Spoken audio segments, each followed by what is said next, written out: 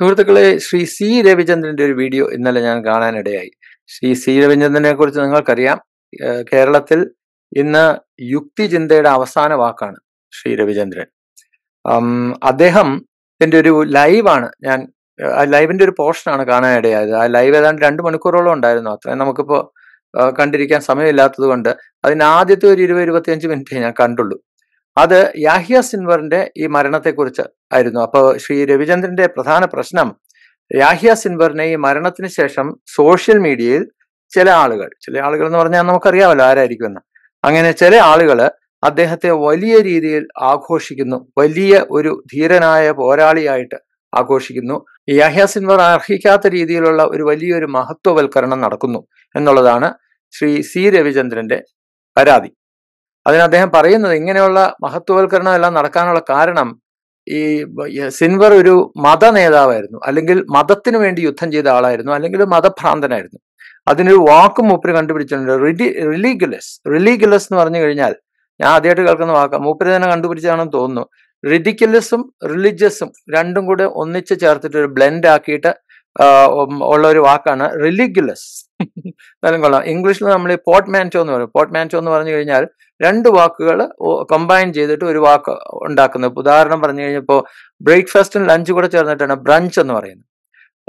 അല്ലെങ്കിൽ ഇപ്പോൾ വേറൊരു ഉദാഹരണം പറയാവുന്നതാണെങ്കിൽ ഫാന്റാസ്റ്റിക്കും ഫാബുലസും കൂടെ ചേർന്ന് ഫെന്റാബുലസ് എന്ന് ചിലർ പറയാറുണ്ട്.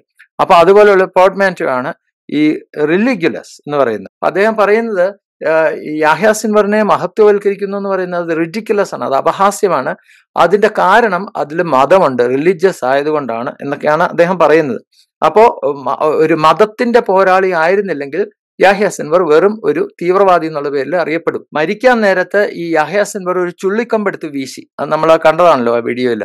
ആ ചുള്ളിക്കമ്പെടുത്ത് വീശിയത് എന്തോ കൊതുകിനെ അടിക്കുകയോ ഈച്ച അടിക്കുകയോ മറ്റോ ചെയ്തതാണ്. പക്ഷേ അവസാന ശ്വാസത്തിലും സാമ്രാജ്യത്തിനെതിരായിട്ടുള്ള പോരാട്ടം, തളരാത്ത വിപ്ലവ വീര്യം എന്നൊക്കെ പറഞ്ഞ് സോഷ്യൽ മീഡിയ അതിനെ വെറുതെ മഹത്വവൽക്കരിക്കുന്നു.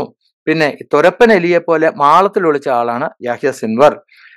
മുന്നണിയിൽ നിന്ന് പോരാടിയ ഒരു വ്യക്തിയല്ല. ഈ ഹമാസിന്റെ അല്ലെങ്കിൽ ഫലസ്തീനിലെ ജനങ്ങളുടെ പ്രതിരോധത്തിന്റെ മുന്നണി പോരാളി.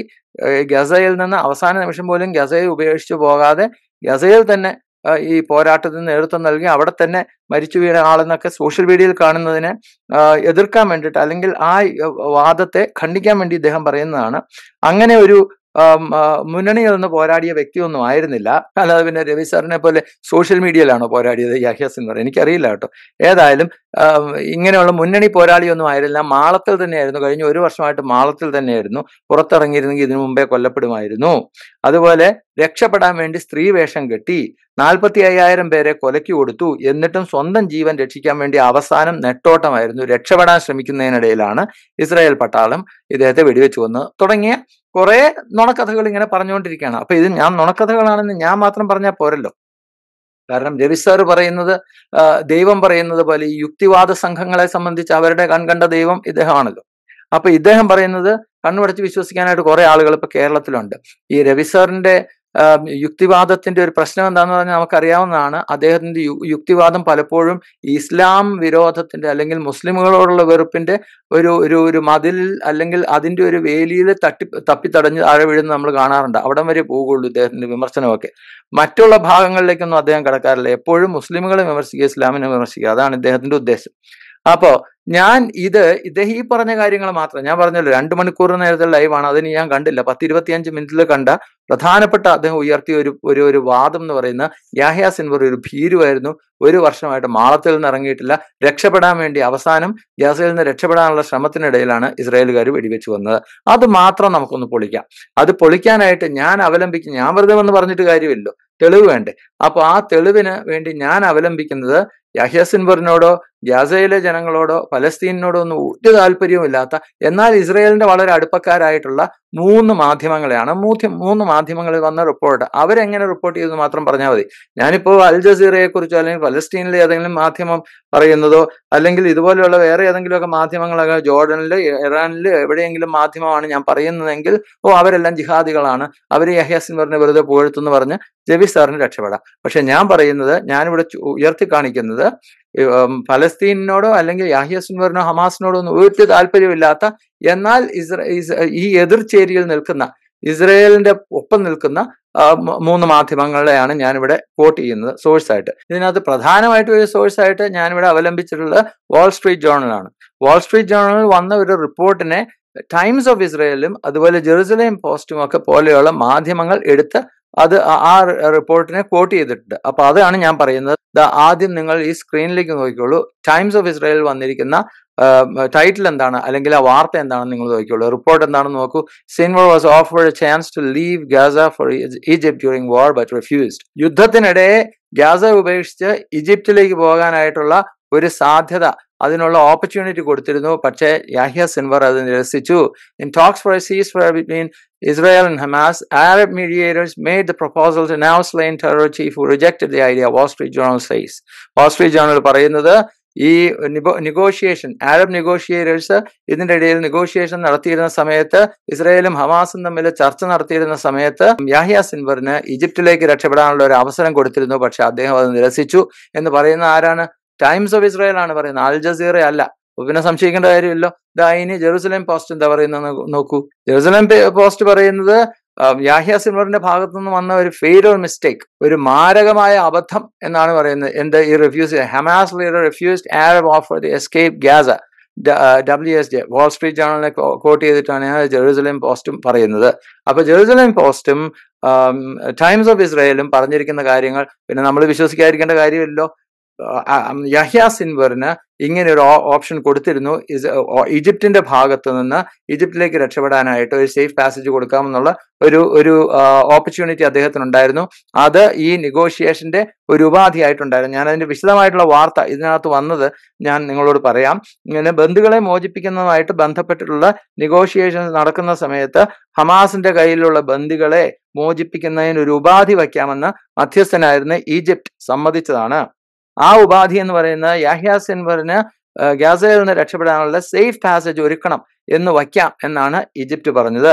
ഇസ്രായേൽ, US, ഇത് ശ്രദ്ധിച്ചു കേൾക്കണം കേട്ടോ, ഇസ്രായേൽ, US, ഹമാസ്, അറബ് നെഗോഷിയേറ്റേഴ്സ്, അതായത് മധ്യസ്ഥർ, ഇവർക്കെല്ലാവർക്കും ഈ ഉപാധിയോട് അനുകൂല സമീപനമായിരുന്നു. ആർക്കൊക്കെയാണ്? US, ഹമാസ്, അറബ് നെഗോഷിയേറ്റേഴ്സ്, ഇസ്രായേൽ കൂടി സമ്മതിച്ചതാണ്.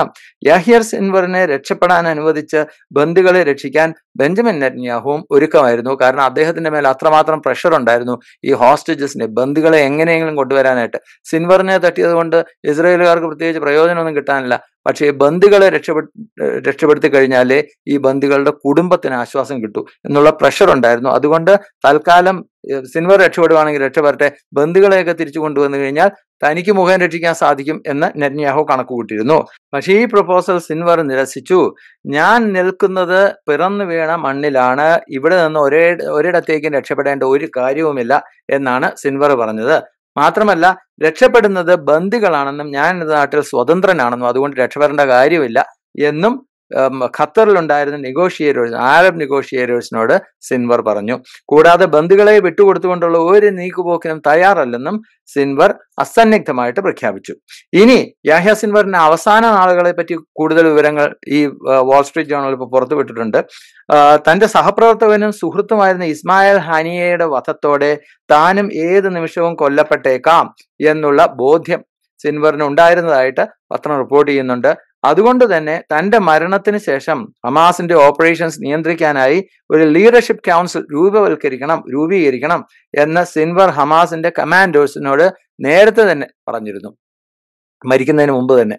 റിപ്പോർട്ടിൽ പറയുന്ന മറ്റൊരു പ്രധാനപ്പെട്ട കാര്യം എന്ന് പറയുന്നത് സിൻവർ എന്തുകൊണ്ട് വെടിനിർത്തലിന് തയ്യാറായില്ല എന്നുള്ളതാണ്.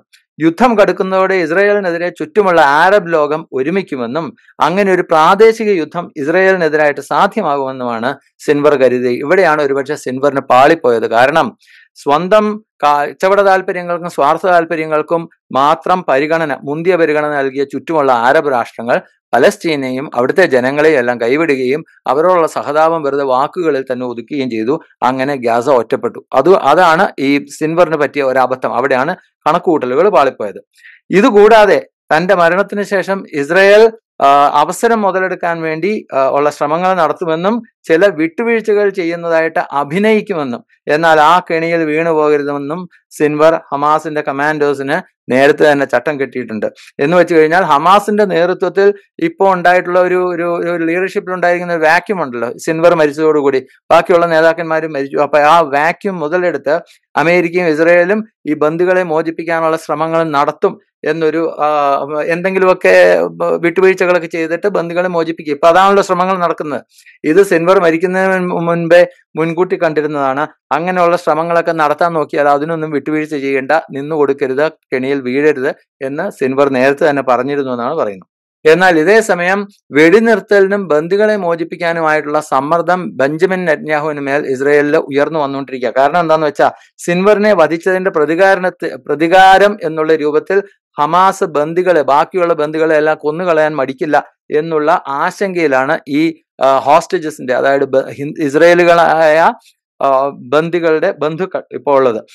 സിൻവർ കൊല്ലപ്പെടുന്നതിന് മുമ്പ് ഹമാസ് വധിച്ച 6 ബന്ദികളുടെ ബന്ധുക്കൾ ഇപ്പോൾ അവരുടെ രോഷം ചാനൽ 12 എന്ന് പറയുന്ന മീഡിയയുമായിട്ട് പങ്കുവച്ചിട്ടുണ്ട്. അവരെന്താണ് പറഞ്ഞതെന്ന് അതിനകത്ത് കൊല്ലപ്പെട്ട ഒരു സ്ത്രീയുണ്ട്, കാരമൽ ഗാറ്റ്. അവരുടെ കുടുംബം പ്രതികരിച്ചത് ഇങ്ങനെയാണ്: ഇതിൽ നിന്ന് തന്നെ ബെഞ്ചമിൻ നെതന്യാഹുവിനോട് എത്രമാത്രം രോഷം ഇസ്രയേലികൾക്ക് ഇപ്പോഴുണ്ട് എന്നുള്ളത് ഞാൻ കാണിക്കും. കാരണം ഈ യാഹ്യ സിൻവറിനെ കൊന്നതോടെ ബെഞ്ചമിൻ നെതന്യാഹു എന്തോ യുദ്ധം ജയിച്ചു എന്നുള്ള രീതിയിലാണ് നമ്മുടെ നാട്ടിലെ വിവരമില്ലാത്ത ഈ ക്രിസംഖികളും സംഖികളും എല്ലാം ആഘോഷിച്ചുകൊണ്ടിരിക്കുന്നത്. പക്ഷെ ഇസ്രയേലികളെ സംബന്ധിച്ച് യാഹ്യ സിൻവറിനെ കൊന്നതുകൊണ്ടൊന്നും കാര്യമില്ല.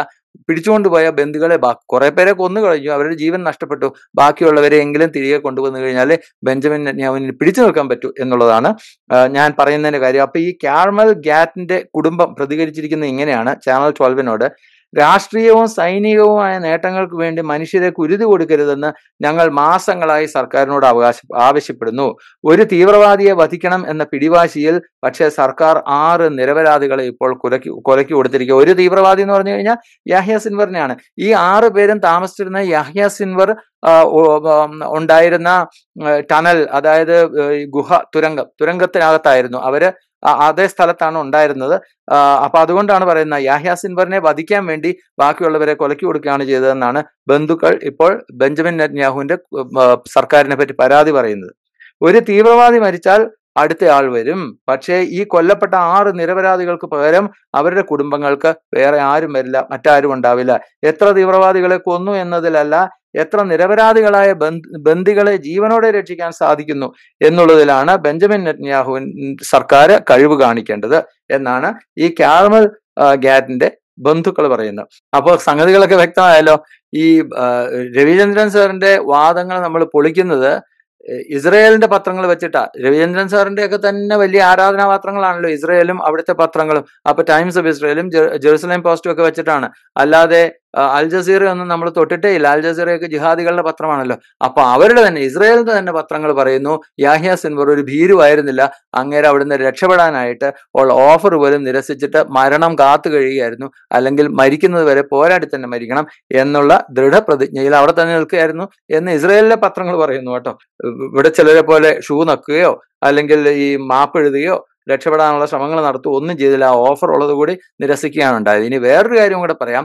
ഈ ഇസ്രായേലിലെ പത്രങ്ങളെയൊക്കെ കണ്ടു കഴിഞ്ഞപ്പോൾ എനിക്ക് അവരോട് പ്രത്യേക ഒരു ബഹുമാനം തോന്നി. കാരണം ഇന്ത്യയിലെ പത്രങ്ങളായിരുന്നു എന്നുണ്ടെങ്കിൽ ഒന്ന് ആലോചിച്ച് നോക്കൂ. ഇന്ത്യ വേറൊരു രാജ്യമായിട്ട് യുദ്ധം ചെയ്യുമ്പോൾ ആ രാജ്യത്തെ ഏതെങ്കിലും പോരാളിയോ അല്ലെങ്കിൽ നേതാവിനെ ഇങ്ങനെ മഹത്വവൽക്കരിച്ച് ഇന്ത്യയിലെ പത്രങ്ങൾ എഴുതി കഴിഞ്ഞാൽ അന്ന് ആ പത്രം അടച്ചുപൂട്ടും. പത്രത്തിന്റെ ഉടമസ്ഥൻ UAPA വെച്ച് രാജ്യദ്രോഹത്തിന് അകത്താവുകയും ചെയ്യും. അതാണ് ഈ സംഘപരിവാറിന്റെ ഇന്ത്യയുടെ സംസ്കാരം. ഇസ്രയേലിൽ കുറഞ്ഞപക്ഷം പ്രതിപക്ഷ ബഹുമാനമെങ്കിലും ഉണ്ടെന്ന് പറയും. യാഹ്യ സിൻവറിനെ കുറിച്ചുള്ള ഈ വാർത്ത അവർ പ്രസിദ്ധീകരിച്ചല്ലോ. ഇന്ത്യയിലാണെങ്കിൽ ഈ ഭജന സംഘങ്ങളും സംഘികളും അതുപോലെ തന്നെ ഈ സംഘപരിവാറിന്റെ തിണ്ണ നിരങ്ങുന്ന അല്ലെങ്കിൽ അവർക്ക് വേണ്ടി വിറക് വെട്ടുകയും വെള്ളം കോരുകയൊക്കെ ചെയ്യുന്ന ഈ ഗോദി മീഡിയ എല്ലാം കൂടെ ചേർന്ന് ശത്രുക്കളെ കുറിച്ച് വെറുതെ വ്യാജം പ്രചരിപ്പിക്കുന്നതേ ഉള്ളൂ. പക്ഷെ ഇസ്രായേലിലെ പത്രങ്ങൾ കുറഞ്ഞപക്ഷം അത്രയെങ്കിലും മാന്യത കാണിച്ചു. ഉള്ള കാര്യം സത്യമായിട്ട് ഈ ടൈംസ് ഓഫ് ഇസ്രായേൽ എല്ലാം എഴുതി എന്നുള്ള കാര്യത്തിൽ എനിക്ക് അവരോട് ബഹുമാനം തോന്നുന്നു. അങ്ങനെ നോക്കിക്കഴിഞ്ഞാൽ നമ്മുടെ ഇന്ത്യയിലെ ചാണക സംഖ്യകളെക്കാൾ 100 ഭേദമാണ് ഇസ്രയേലിലെ യഹൂദ സംഖ്യകൾ എന്ന് പറയേണ്ടി വരും. അപ്പോൾ ഈ യുക്തിവാദികളുടെ ദൈവം പറഞ്ഞ നുണ നമ്മൾ തൽക്കാലം സാധാരണക്കാർക്ക് മനസ്സിലാവുന്ന യുക്തി അനുസരിച്ച് വിശ്വസിക്കാവുന്ന സോഴ്സസ് വെച്ച് നമ്മൾ പൊളിച്ചെടുക്കിയിട്ടുണ്ട്. കുറഞ്ഞപക്ഷം ദൈവങ്ങളെങ്കിലും നുണ പറയരുത് എന്നുള്ള കാര്യം രവിചന്ദ്രൻ സാറിനോട് ഒന്ന് ഓർമ്മിപ്പിക്കാനും ആഗ്രഹിക്കുന്നു. വെറുതെയാണോ സാറിന്റെ ഭക്തന്മാരെല്ലാം ഇങ്ങനെ ആയിപ്പോയത്? Thank you.